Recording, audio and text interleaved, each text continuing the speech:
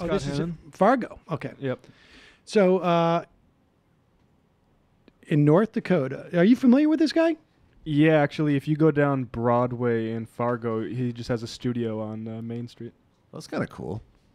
Yeah, I didn't really know his views when I actually lived there. You probably could have guessed. So, Fargo-based host Scott Hennon, one of Matt's favorite radio hosts. Just kick back, listen to some Hennon. Talks about the GOP Secretary of State candidate. What's the guy's name? Will Gardner? Yep.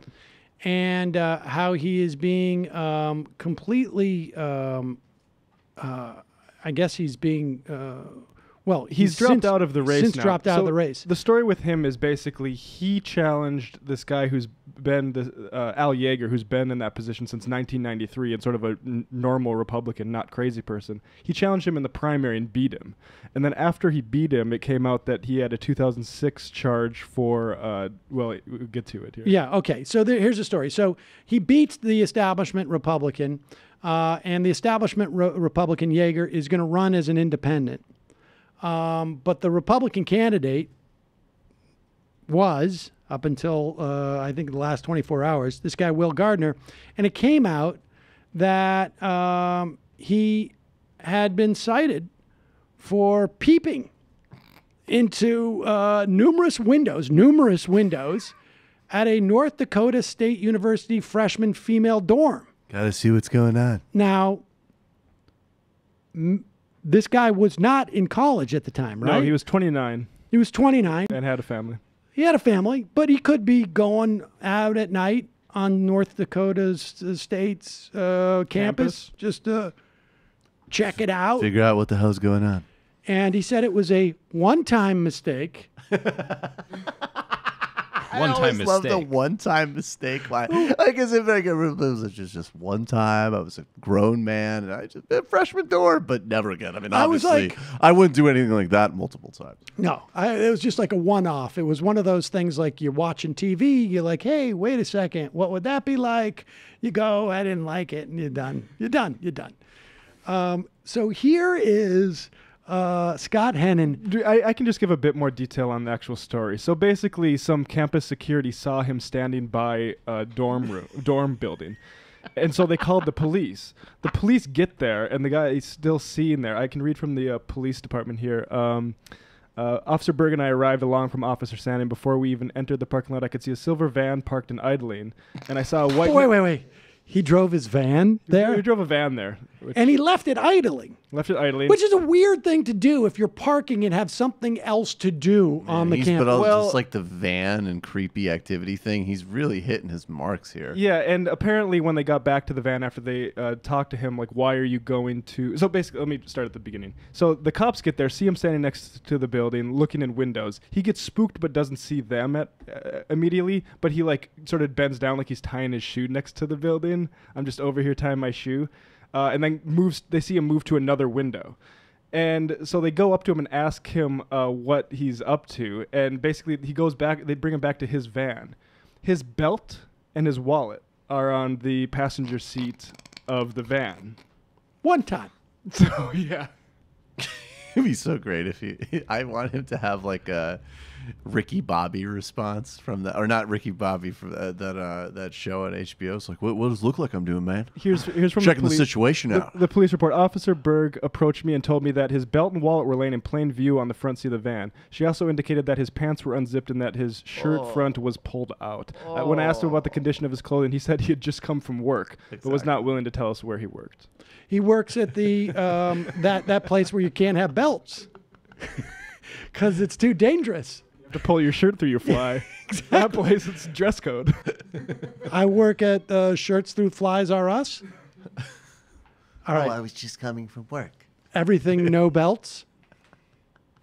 That's where we just sell suspenders, and they don't let the employees wear belts. Hey, look, you can walk away from this situation, or I could find you. All right, so here is Fargo-based radio host Scott Hennon actually flacking for this guy. what we saw in the paper on Friday doesn't define one man. It's a mistake. And I was out and about this weekend, a lot of different grad parties and things, and I heard people chattering about this. And I'll give you the two extremes. I heard one group of folks say,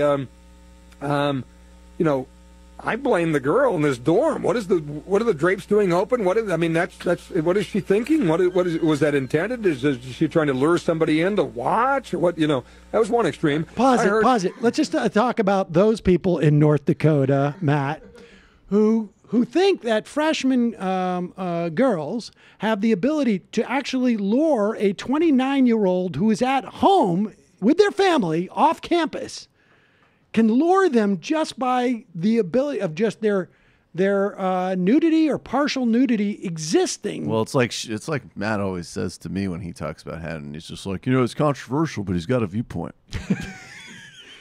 That's one extreme. Let's hear the other thing that people are saying at parties in Fargo. Watch? What? That was one extreme. I heard another from someone said, he was married with 2 kids. Oh, I could never vote for someone that did that. Pause it. Now, apparently, there's no one in North Dakota, in Fargo at least, to be fair, who thinks it's a problem for single 29-year-old men to be walking around Peeping Tom and around. How else is he supposed to meet women?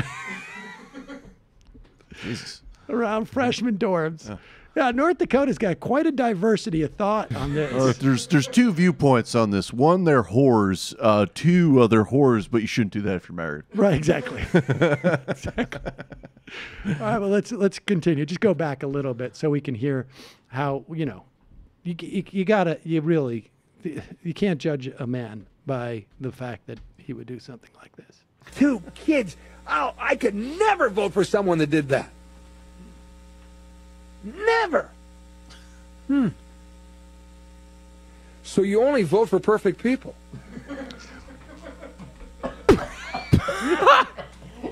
You'll never vote again. Hold on, hold on. Why don't we go back over this?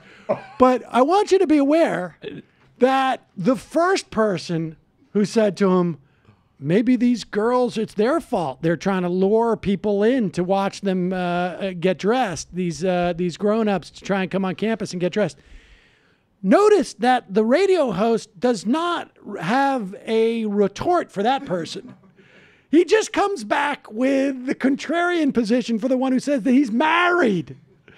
And he does the married voice like, you're married. Like how you never vote for someone like that. I never vote for a married man that dipped his belt buckle and stared at 18-year-old girls through a window.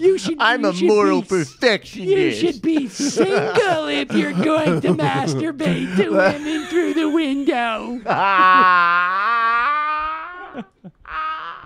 I won't vote because he's not perfect. He would have been perfect if he was single. I guess we should all be without sin and perfect at all times. Like none of us has ever jerked off in front of an 18-year-old on her window when she's in her first week of college. Wow, well, lucky freaking die. Well, there are 2 dorms, girls' dorms on NDSU campus called Scylla and Charybdis. All right, so go back and just play it. Oh, man, Hennon's on a roll.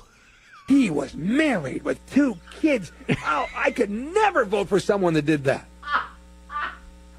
Never. So you only vote for perfect people.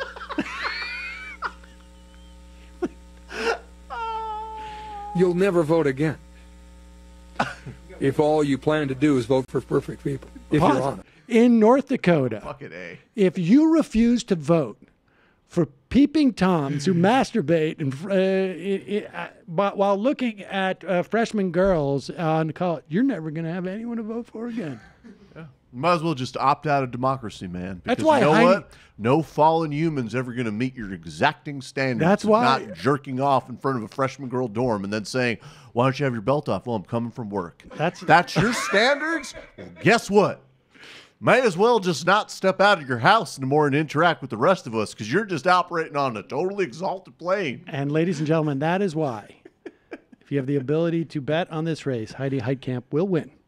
because everyone else will not be Actually, voting. Kramer called Gardner a good man. That if he was upfront about this this story, he might have still been the nominee.